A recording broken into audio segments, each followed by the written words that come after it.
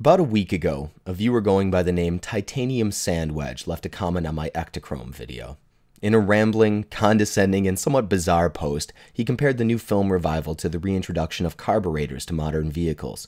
"You millennials will learn," he told me, "that film has many hassles with nary any benefits." These comments always bother me for a number of reasons. Does he not understand that I've shot film and therefore fully grasp the hassles? Can he possibly not realize that I own a full-frame digital camera and am completely aware of its benefits? What does he imagine I shoot my videos on? An iPhone? Super 8? VHS? But as weak as his carburetor analogy was, he did raise an interesting question. What does film bring to the table? I've spent most of my photography career shooting digital and can honestly say that it's an objectively easier and more efficient way to take photos. Titanium Sandwedge's hassles are real. I would never expect a sports photographer or photojournalist to shoot film in 2017. The trade-offs are just too severe. And yet almost everything I shoot today is on film. Why? We hear the same answers every time. It makes you slow down. It forces you to get it right the first time. But surely there has to be more to it than that. What exactly is the appeal of film? My first real camera was a cheap plastic Canon that my parents bought for me for Christmas in 1994. Everything was automated, and the photos that I took with it were hardly fine art.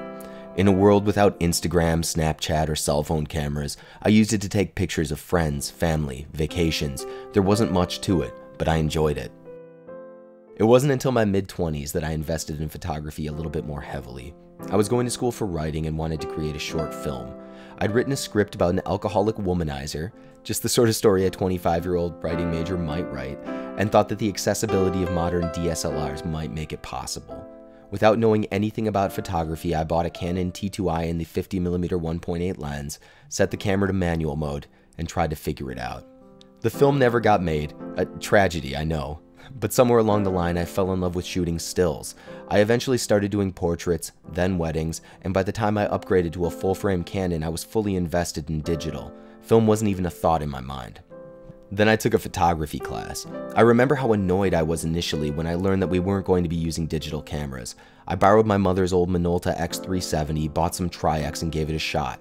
And somewhere there, in the darkroom, I fell in love.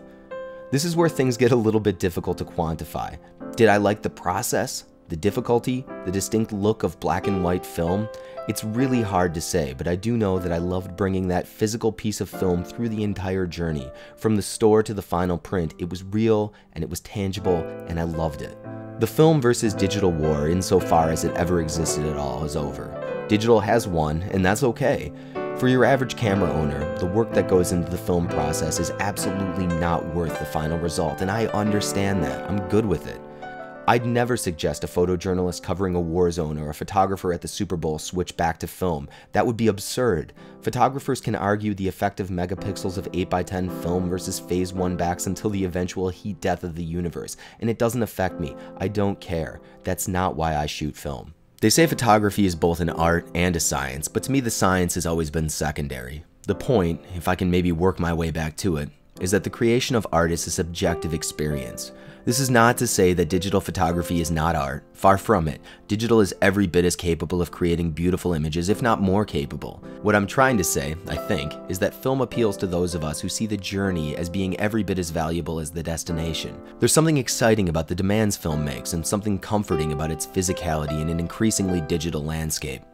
I've taken photographs with digital cameras that I think are superior to most of my film work, and that is, to me, almost irrelevant at this point. Without being an elitist dick, I think I can pretty clearly imagine Titanium Sandwedge's photos, and digital is probably great for him. I'm glad he's happy, taking daylight photos of golf buddies and grandkids, even as he wags his finger at those silly millennials. In his post, he compares shooting film to the reintroduction of carburetors to modern vehicles. It's an analogy that immediately collapses under even the slightest examination, so let's try this one instead. It's 2017, and people still buy vinyl. People still paint landscapes. People still listen to symphonies. The human experience is infinitely complex and varied, and to reduce it all to efficiency does us all a great disservice. As always, guys, thank you for watching. What's going on, guys? So obviously something a little bit different today. Did you like it? Did you hate it? Let me know. Also, You know, why do you shoot film? What's your rationale? What's the motive behind this kind of growing film revival that we see happening? If you're new to the channel, there should be some windows popping up around me. Please feel free to click through and check it out and see if there's something that you like here. And if you like the video, as always, you know, subscribe, thumb it up, you know how it goes. Thank you guys so much for watching. I will see you in about a week.